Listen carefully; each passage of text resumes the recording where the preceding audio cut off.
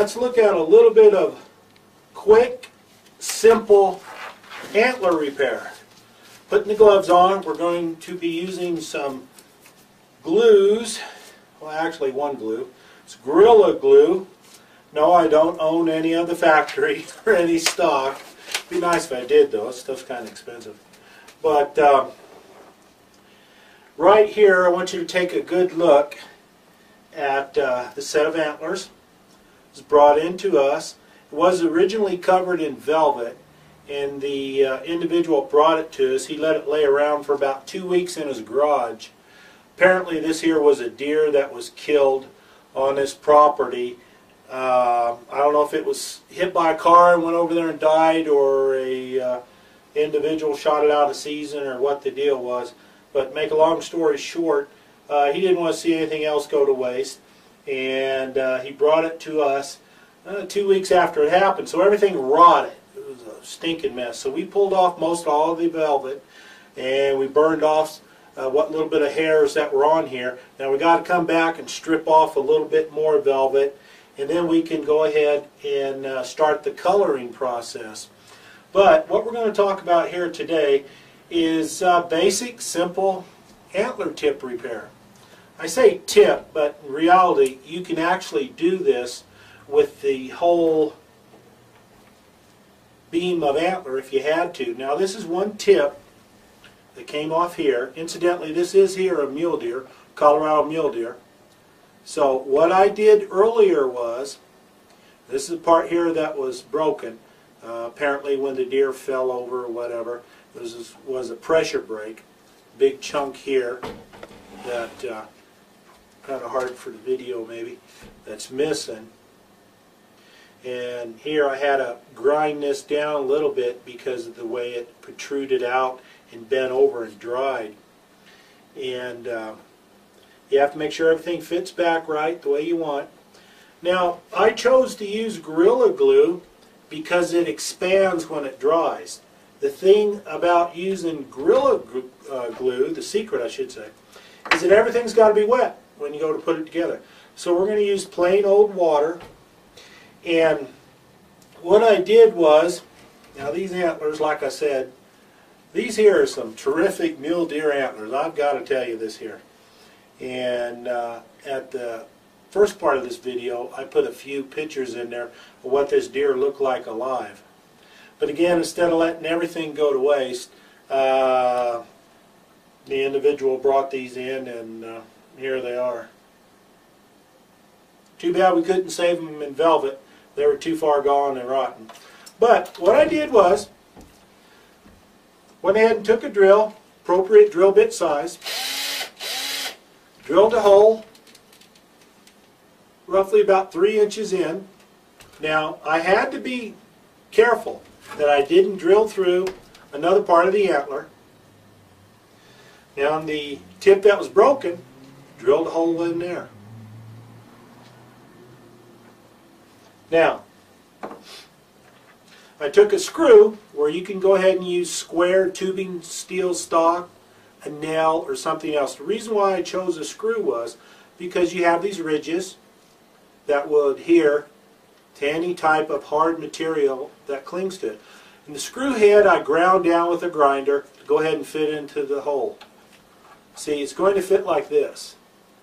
Squirt glue in there. Now, this here is, again, expanding glue. It's a special type of glue. And what I'm going to do now,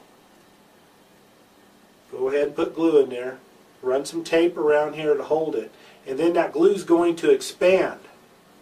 I'm going to let that dry, pull the tape off, come back, sandpaper this down, get everything looking just right, all the contours, everything looking just right so you can't tell it. Then I can come back and go ahead and color it. So that's what I'm going to have to do here. Now, it's a simple process. Now, you use the appropriate size connections, fasteners, screws, nails, tubes, or whatever it is, depending upon the size of antler that you're working with. The procedure you see here will vary with the size of the antler. For example, if this was a main beam, we would have to use possibly a double or triple hole setup with triple pegs going down for strength. Now, Gorilla Glue is just my glue of choice for this particular job. There's plenty of other epoxies and glues and whatnot on the markets that you can go ahead and use. This here seems to work, and I've used it before, so this is what we're going to do. So now basically what I'm going to do here,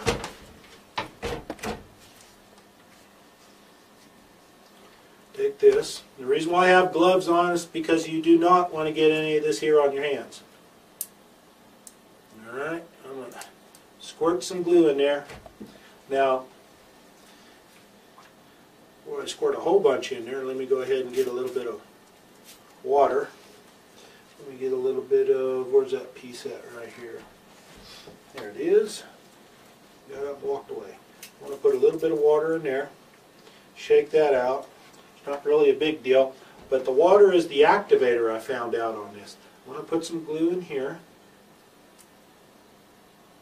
And again, this here expands, it foams out. And that's going to be good because it's going to help fill these ridges that I can go ahead and, like I said before, come back and sandpaper that down, blend all that in. Then I can go ahead and use my epoxy modeling compounds, come back and model all this here, get everything look good. Then we can go ahead and color the antlers and proceed with an antler mount. That's what the individual wanted on here.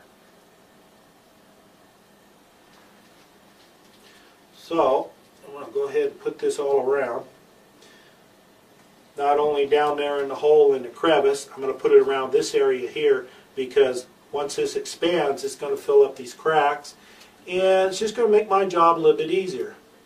Now, if you're working with a set of antlers that do not need to be stained and they have good color to them, you got to be a little bit careful because you don't want to go ahead and ruin it where you get too much glue foaming out, and then you have to come back and sandpaper everything down. Then before you know it, you have to restain the whole thing. So, but in this particular case here, I'm not too worried about it because this is exactly what needs to be done. It all needs to be stained. Again, now I'm just squirting a little bit more in there. Sometimes I use too much, but that's my fault. Now, I have that in there.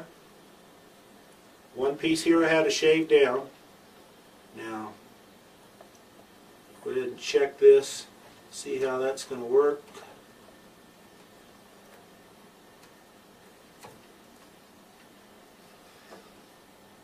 Because I know once this starts, it's really going to set up. See, now, I kind of think this may not foam up that much, so I'll put a little bit extra in there. I'd just rather be safe than sorry. Have a really concrete hold on there, so to speak. But this Gorilla Glue seems to work for a variety of different things. So, alright.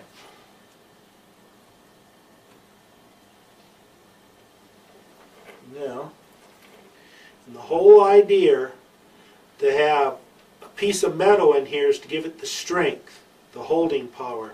Because you could actually glue a piece on here, well, that's great, it's really great, but then you come up and you hit it and you knock it off. But it's not going to happen this way. Because what this particular glue is going to do is going to expand, fill up any crevices, and just lock down real tight. Again, it's going to squirt out here, foam out there. So I'm going to, got that on there.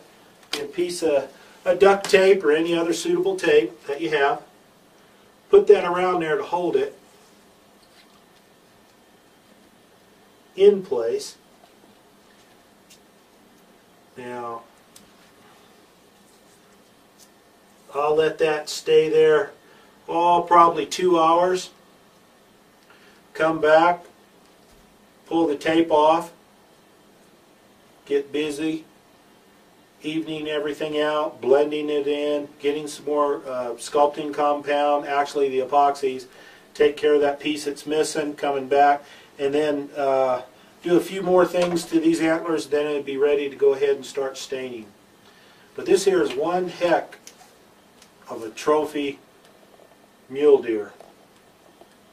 I'll tell you what, something like this here, anyone ought to be satisfied shooting something this big. That's how you do it. Simple antler repair. You can use this on any set of antlers. You just have to modify different things depending upon the size of the antlers that you're working with. And that's it. That's all we got for today. I told you it's going to be quick.